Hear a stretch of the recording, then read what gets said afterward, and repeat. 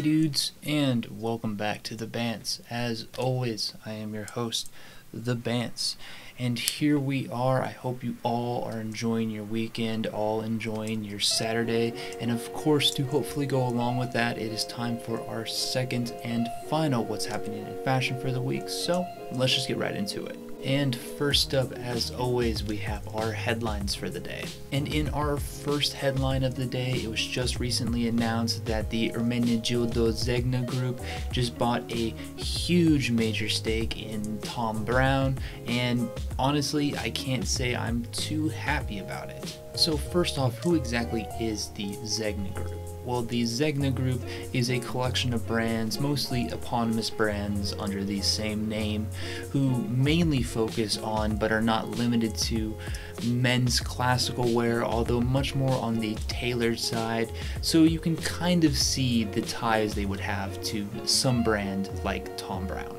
And when I say they bought a major stake in Thom Browne, I'm not just talking like 51% or 60%, I'm talking they bought an 85% stake in Thom Browne.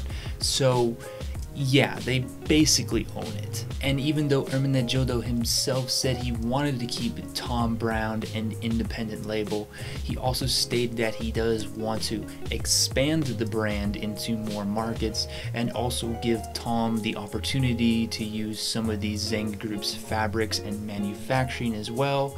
And this kind of seems like a double-edged sword to me. Now, the reason why I say this is because if some of you may remember, up until very recently, Thom Browne was really in charge of two separate brands, not just his eponymous label, but also the Moncler Gomme Bleu line that he did in collaboration with Moncler, obviously. Of course, this collaboration ended when Moncler decided to move on into their next phase of collaborations, obviously being the Moncler Genius collections.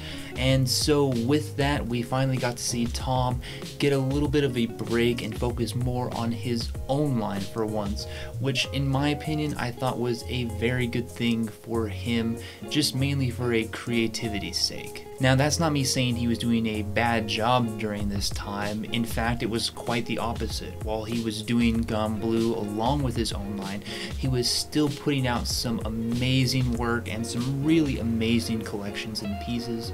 But even so, you could definitely see that he was getting a little bit, I don't want to say lackluster because I feel that's too harsh, but let's just go with lackluster in some of his runway shows, and just having him get to pull back on Gomme Bleu really seemed to give him a little bit more fresh air and a little bit more room for creativity for future seasons of his own line.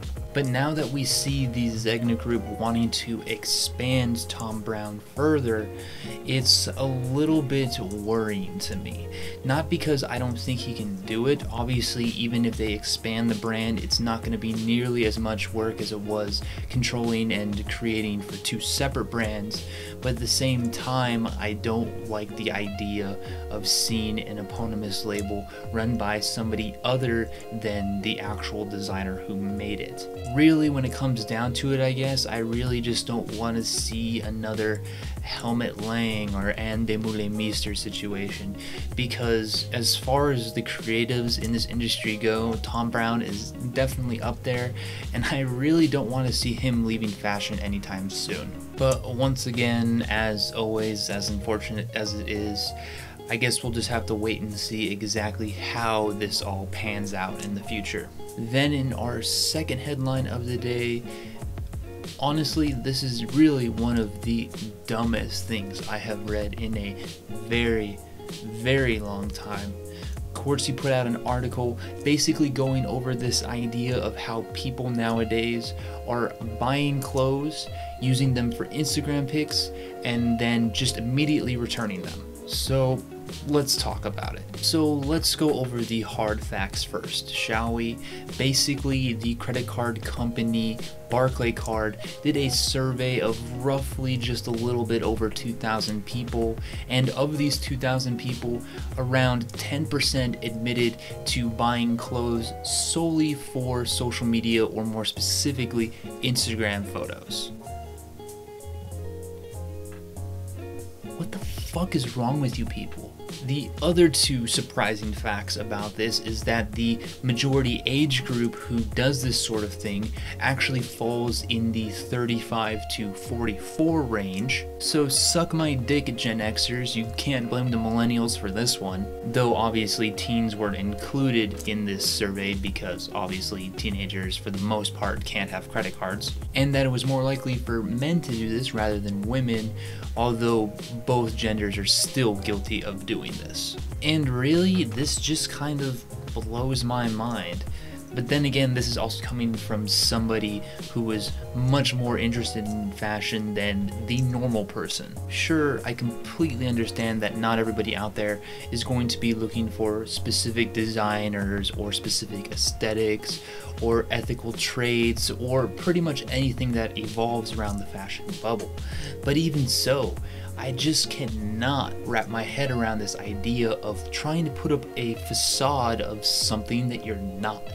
And don't get me wrong, I understand that fashion isn't always necessarily the easiest thing to get into, and there are plenty of companies out there that are actually thriving off of this. I mean, you have everything from those monthly box subscriptions, which even though yes, in my opinion, are incredibly lazy and usually very lackluster in their creativity, at least you're getting something new out of it. And then there are companies out there like Runway, which let you pick and choose different styles or pieces from specific collections, which also give you that access to a ever-revolving wardrobe, if you so please. But do you know what the one key difference is between these subscription boxes and renting programs as opposed to just buying and returning product? It's that even for as much as I dislike the former, at least somebody is getting paid out of it. If you're just picking up a piece of clothing, throwing a photo of it up on Instagram and then immediately returning it, you're really wasting the money, time, and effort of somebody who's really just trying to make a living. And don't even try and give me this big spiel of, oh, these are major companies and conglomerates and yada yada. That's not what this is about, because if this continues with those large companies, it will just trickle down to the smaller ones, and then those companies are really fucked. Like, just if a company has a try before you buy policy or a 30-day money-back guarantee, doesn't mean you should be abusing that system.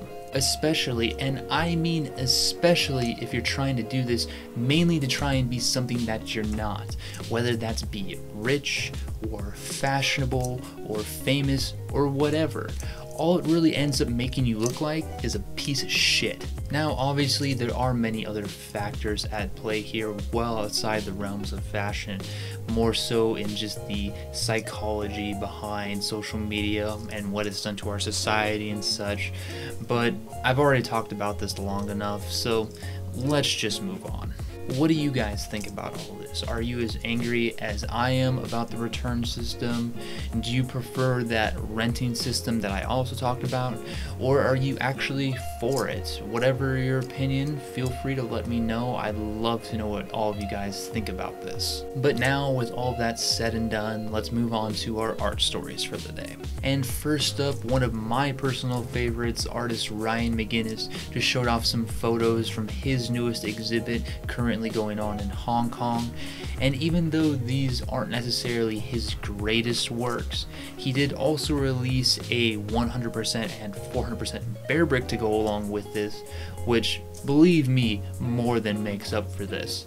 So if you want an introduction to the artist or want to see just some of his works, or even are interested in the bear brick, I would definitely check all this out. Then Kinfolk 90 got together with artist Patric Hanley to release a collaboration of some hand-painted jackets, and truthfully I think he did an amazing job here, letting his style really come through in some of these paintings on some of these pieces. And really, when it comes down to it, it's just super refreshing to see somebody doing something on a jacket that isn't flowers, fucking a rapper, a Nickelodeon cartoon, or some War and Lotus bullshit. And lastly, one of the masters himself, Jose Parla, showed off some of his newest works from his recent London exhibition, and these are just phenomenal. Great use of color, different styles, mediums, and textures, and if you are even the slightest fan of abstract art, definitely worth checking out. Alright, and now moving back into our fashion section for the day. First up, brand Pleasures showed off their fall winter 2018 lookbook, and it just sucks. And I know some of you might be thinking I'm a little bit harsh here on Pleasures, but nah. Go take a look through this lookbook and then we'll talk. If you've been following Pleasures for any semblance of time, you might be confused looking this over. You might think that I linked an older collection because you've seen a lot of these pieces before. That's the problem. Now, this is by no means a new thing for them, as I've talked about many times before in many of their previous lookbooks. The fact of the matter is that Pleasures just really takes their designs and graphics and just beats them to death over and over and over again through every fucking season and every fucking lookbook. It's just the same fucking shit. And I'm not even talking on the level of the brand that must no longer be named, where they just keep copying silhouettes.